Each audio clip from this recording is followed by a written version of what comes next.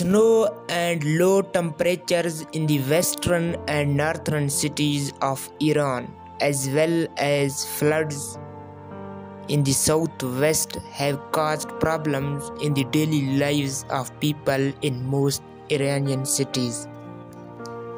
As predicted by the Iranian Meteorological Organization, heavy snowfalls, rains, and cold weather were recorded in most Iranian cities. Flash floods in Iran's southwestern province of Kazakhstan have damaged people's property, including their homes in cities and rural areas. Heavy rain fell in the capital, Tehran, followed by snow in the afternoon.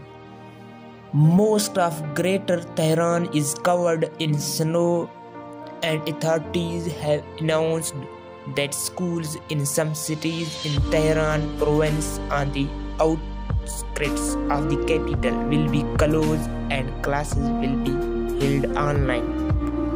Traffic police said the Tehran North Highway was closed due to heavy snowfall in mountainous areas north of the capital on Saturday, urging drivers to take car chain with them wherever they travel across the country.